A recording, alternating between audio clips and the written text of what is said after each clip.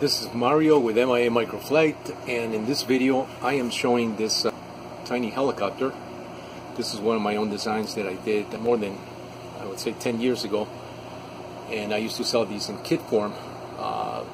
During the time that the micro-heli revolution began, it started with these micro helicopters, then we went to a sub-micro, which is what this one is in terms of size, and then we went to palm-sized helicopters, and then all these other companies around the world started manufacturing similar helicopters.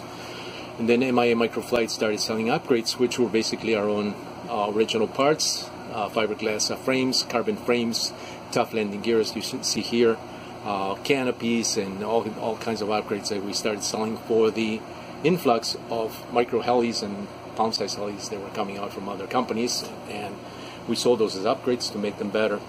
You can research that via Google search, and you can probably find a lot of the stuff that we did, which we also have some at our new website. Anyway, the reason for talking about this particular product is because I wanted to point out that I have never been fond of electronic stabilization, which is what was introduced in later years of the micro-heli revolution to effect stabilizing features on a helicopter without resorting to a flybar, as you see it. Now, this is called a flybar. Some use weights at the end of the flybar. Those are called bell stabilizers.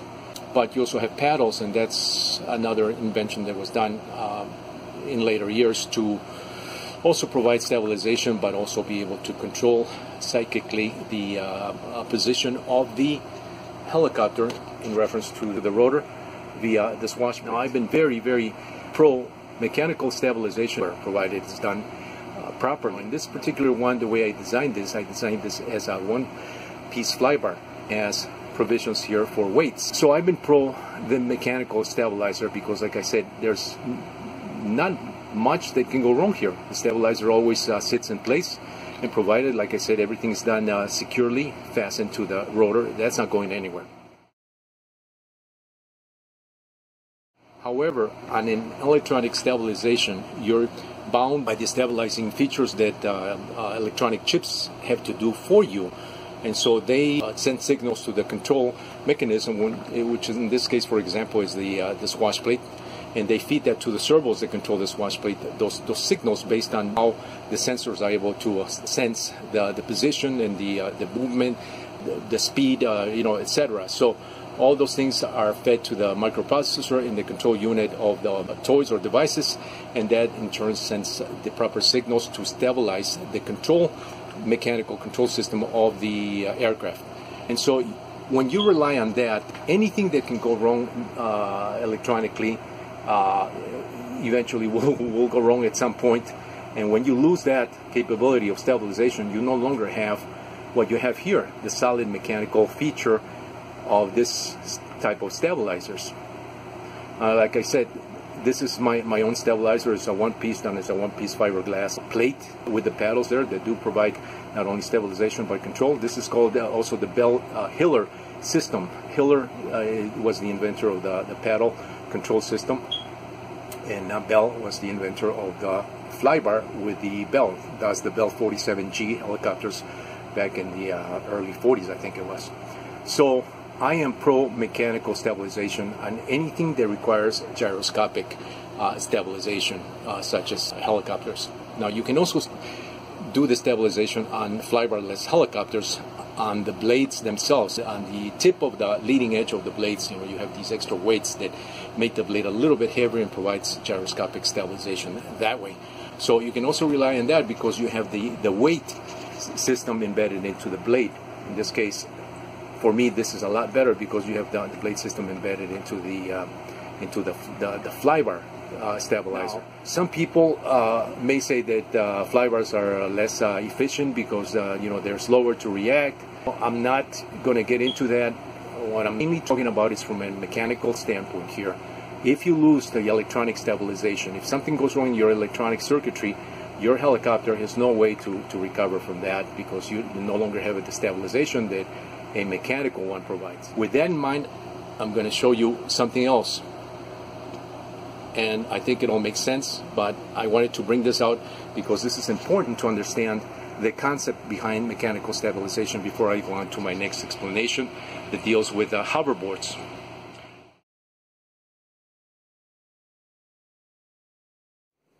Okay, we're back at the hoverboard end of things. This is a go-kart that I put together really quick using a functional hoverboard. This board could have been repaired, and I could have used it as a standard hoverboard, but I decided not to do that for the simple reason that these things are really not safe at all. If you understand how these things work, put a little more emphasis on a little more thought into that, you know, you're going to be having a second thought next time you get on top of one of these things, because these are controlled electronically through electronic stabilizers or these little IC chips that do gyroscopic stabilization. In each of the boards that make up for the control system, which is through these ports here, and they use these sensors that sense the pressure of when you step on this, it pushes a rubber peg into a electronic eye, and that senses a signal to either turn on or turn off. The on features of the motor, so it turns on forward, turns on backward, and likewise at the other end, and that's how you control these things. Once again, you have electronic stabilization on these boards. When these things go bad, if you happen to be standing on top, if you lose balance here, and even a kid, I've seen heavy people get on these things and they get hurt. You risk things going bad, losing control, and there you go. You know, if you're not wearing the proper equipment, you know, you risk a serious injury with these things. And even the labels underneath some of these, you know, they tell you, you know, risk of death or injury, serious injury. Be cautious about that. So, you know, these things are not safe. These are not your typical Segways. You know, Segways have a lot more electronic and a lot more serious components there, and that's why they're more expensive to stabilize it and have the additional safety built into the stabilization system. So, but these things are done at the very minimal levels because they're trying to keep the cost down and make it attractive, you know, for the toy market and young people and just for fun. So, but when these things go, I mean, you can look at all the videos of people getting hurt on these things. Not only that, you know, you have some units that have caught on fire because of the charging systems that are involved in these controllers. Some are not as clever at detecting either a short or an open in the cells themselves, and some are better at charging, some are not. So, you know, there's so many things that have happened with these hoverboards in the past year since they came out. Now we are at 2020 here, September 2020, and these things have come out long before. But these things are about 10 years old, I think, since they first started showing up. They were very popular then. They're still popular. People are still buying them. But companies have come out and done all these external contraptions, you know, to make it look like a go-kart. And there's so many videos that talk about that too. That's a little more safer because now they've taken the hoverboard and they're just using this for support to a frame, very similar to what I have here. But you know, you still have the possibility of the issue with the charging and all those other things that I talked about of the hoverboard. In terms of electronic stabilization, I've never been pro for the reasons that I explained earlier in the first part of this video. Using a helicopter flybar is a reference. And so, likewise, anything that requires electronic stabilization, you know, I question that, and it's just a matter of waiting for that day when that stabilizer ceases to stabilize the unit, whatever it may be, whether it's something moving on wheels or something moving, you know, through the air like an aircraft. And if it's carrying a person, you know, you have to wonder about the risks involved. Now, talking about risks involved in electronic stabilization, this is one of the least of my concerns here, but I wanted to bring this out because these do use electronic stabilizers, and it's better to just gut them out like I did here. Make yourself a car like this, not a wannabe go-kart, you know, with those attachments that they use. You buy the attachments. You know, if you want to go that way, I guess you could go that way. But to me, it's better if you, especially if you have an older unit that's not working, just gut it out completely and use separate controllers on each wheel These are brushless motors inside the wheel, so you use one brushless controller for each wheel, and that's how you control this. And this is how I'm controlling this, and basically you can make yourself a go-kart very similar to this one. Not a three-wheeler, but a full go-kart that you can control it like a go-kart that has steering, that has positive stability on the four wheels. And this is the reason why I did this as a four-wheeler, not a three-wheeler, because three-wheelers, you only have one wheel in the front. And anytime you deal with three-wheelers, you don't have the same distribution of weight as you do with a four-wheeler, and so this is the reason why I did this four-wheeler. And you can watch some of those videos that I talk about the construction of this as well. I'll put a link to all those videos also on this video. But getting back to stabilization here, let's talk about quadcopters, for example. Quadcopters have embedded the stabilization in the microprocessor board, which is the heart of the system that controls all the four motors if you're using a four-rotor quadcopter meaning four. So that stabilizer is also electronics. If you're using something similar, and I've seen people use similar controllers to lift themselves up with much bigger motors, much bigger propellers. All you have to do is basically resize that according to the weight, and you have yourself, your own aircraft that you can assemble with a little, mechanical savvy and know-how, using a similar process or similar assembly in method as we do with the quad rotors. If you were building your own quad rotor, so it's very easy to buy those components, especially these days that we have access to so many parts and so much technology, fairly inexpensive. So you can build the same and lift yourself up with four rotors. Now the problem is that those controllers, should anything fail electronically in that controller, you're risking your life basically at that point, depending on how you are.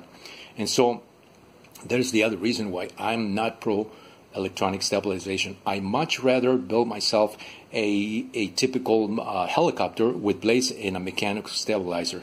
At the benefit that mechanical stabilizer, that flybar, is going to provide my stabilizer mechanically.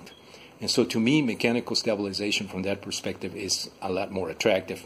And so I'm pro mechanical stabilizers.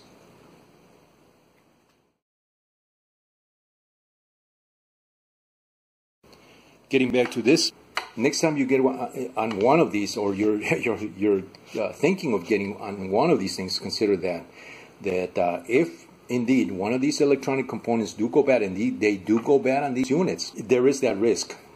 And there are so many videos that show people getting hurt on these things, from these things going bad in the process of them using it, and some people just falling off these things because they can't maintain stability. It's kind of crazy. If you're going to try one of these, at least, like I said, make something like this, and you have a much safer unit, and you are still exploiting the safer features of the product, which are the wheels, provided they are covered, because these covers do provide a level of safety, so you don't get your fingers caught in between the wheels and the frame. Much the same as the Razor scooters have covers, to cover the belts and the chains, especially because you don't want somebody getting caught, their finger in the chain. Similar to these things here, and that's the reason why I'm using these covers on this revamp hoverboard. Just using the motors with separate speed controllers, handle for the throttle, and a really quick and dirty frame here that allows me to sit here and still enjoy the mechanics of this system, but on a four-wheel architecture. I wanted to put this out there because I have not seen too many people talk about stability and the pros and cons of electronic and mechanical stabilization. So I wanted to cover that, and I hope this is clear enough. And that's the reason why I started with the little helicopter, the Bumblebee, which is my product that I developed many years ago. But I think that gives an overall perspective on why mechanical stabilization is a lot more attractive when you really think about it. This is Mario with MIA Microflight. Once again, stay tuned for more.